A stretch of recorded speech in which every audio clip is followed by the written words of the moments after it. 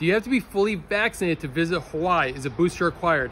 At this time, a booster is not required to visit Hawaii, but the governor is considering making changes to the Safe Travels program. But as of now, to avoid the 5-day mandatory quarantine, you can be fully vaccinated, or if you're unvaccinated, complete a negative COVID test within 72 hours of coming if you're 5 years and older.